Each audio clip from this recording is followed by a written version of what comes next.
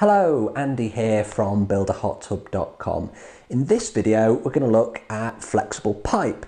Now, unlike the name, it's not actually that flexible, so we're going to look at a quick and easy way to make it a bit more manageable and easier to make those really tight joints in those confined spaces. So let's go ahead and take a look how we can do it.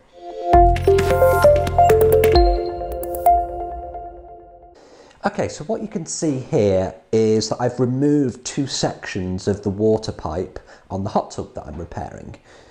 I've cut a length of new flexible pipe, but as you can see, it's far too rigid to actually go into those two gunite bodies. So what we're going to do is we're going to make it a little bit more flexible.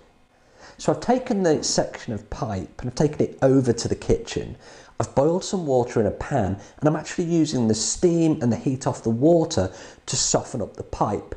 Now you can see that it's become a little bit more flexible. Now that kink isn't ideal. I've overdone that a little bit too much, so you don't really want it to kink, but you do want it to bend enough so that you can get it in between those two gunite bodies.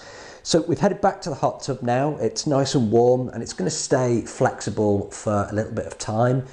I'm now applying a good amount of the PVC pipe cement, as you can see, and then I'm going to put one end of the pipe in, I'm going to bend and I'll ease the other end into the other side of the gunite body.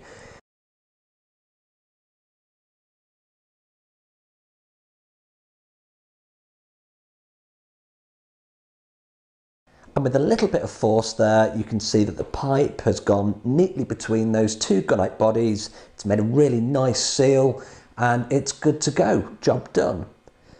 If you've liked this video, please do like, share and subscribe to the channel. See you on the next video.